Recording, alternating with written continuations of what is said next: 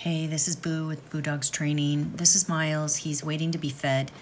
He's shaking profusely because he is excited, and I don't want that.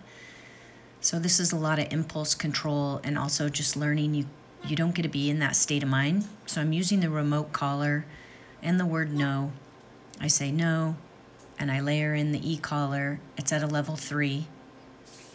And he puts his head down. So I'm making the food, which is, he can hear it clinging and clanging, and sometimes that's why he lifts his head. And then I put him back into a calm state.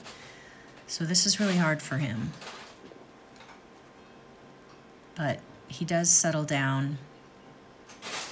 I fed them very late today, so he was a little extra excited, I guess, because he was hungry. Mouse. Now I'm feeding the other dogs. Mouse, I call Mouse in. She gets her food. He has to wait. Then I call Nelson in. Nelson. He gets fed.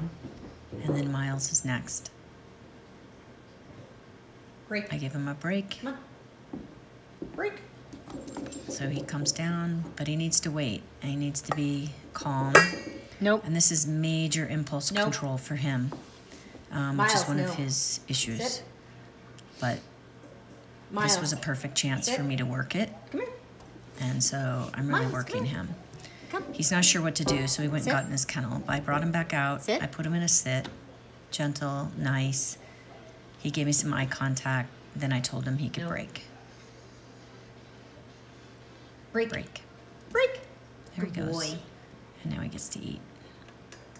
That whole session was pretty long. Good job, Myles.